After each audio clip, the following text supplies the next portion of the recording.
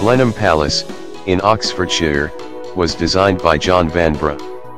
The English nation presented the site to John Churchill, 1st Duke of Marlborough, who is also closely associated with Sir Winston Churchill, in recognition of his victory in 1704 over French and Bavarian troops, a victory which decided the future of the empire, and in doing so, made him a figure of international importance.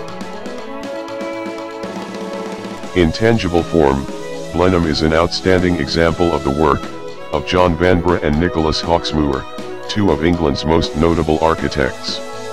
It represents a unique architectural achievement, celebrating the triumph of the English armies over the French, and the palace and its associated park have exerted great influence on the English Romantic movement,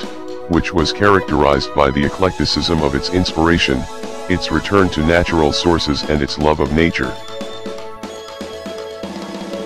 The original landscape set out by John Vanbrugh, who regulated the course of the River Glym, was later modified by Lancelot, quote-unquote Capability Brown, who created two lakes, seen as one of the greatest examples of naturalistic landscape design.